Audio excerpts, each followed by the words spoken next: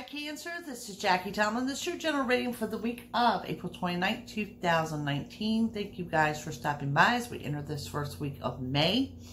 If you guys are enjoying this video, please take the time to like, share, subscribe, and retweet. I greatly appreciate it. Excuse me. If you're seeking a psychic reading, contact me at JackieTomlin.com or find a link to those readings below this video. As always, these are general readings where I hope something resonates with you, and we will be using the cards today. Starting with Cancer, what do I see for you? Delays, delays, delays, delays. Okay? Because of these delays, I find you're going to be disappointed. It's going to cause you to rethink your options and your actions. Guys, Cancer, let it go. Okay? It's going to be very important this week to understand that sometimes you have to let go of control, and delays happen for a reason. So just let that go. Your drive for success is very high for my singles cancers out there. This is a prominent week to bring something new in. Overall, it's a week of endings and new beginnings. But my thing of it is, Cancer, let go of what you cannot control. So let's take a look. This is for Cancer for your week of April 29th, 2019.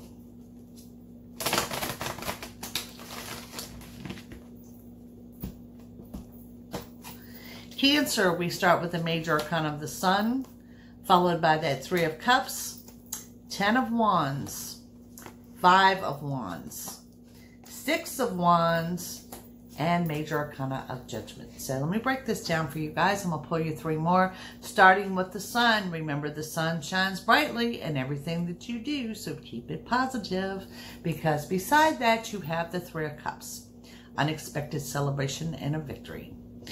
Then we have the 10 of Wands. You guys are making progress. You're actually taking out your obstacles, but I think you've got your head down and you're not embracing the positive changes that have happened so far. It shows here in that 5 of Wands. Let go. You cannot control the situation. Walk away from it. Nothing you can do about it. Okay? Let it play out. 6 of Wands. Also indicating victory, also indicating that you may be surrounded by people that you're not normally surrounded by. And for some of you, this could be a spiritual group as well.